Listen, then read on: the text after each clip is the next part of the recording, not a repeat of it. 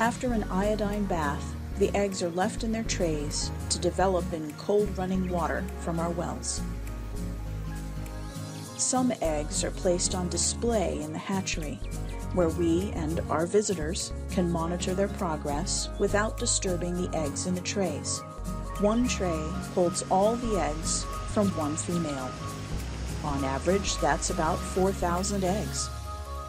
After the eggs have spent some weeks in the trays, it is time to take a look and pull out any eggs that were not fertilized or have died. While picking out the dead ones, we also count the healthy eggs so we know how many we have. The eggs continue to develop. As they get close to hatching, it is easy to see the eyes of the tiny salmon inside the eggs. The tiny fish that hatch still have a yolk sac. That is their only food as they continue to develop. They are called alevins, or sac fry, at this stage. Only when the alevins have finished their yolk sacs are they ready to start eating solid food. We put them into larger tanks, 10,000 fish to each tank, and call them fry.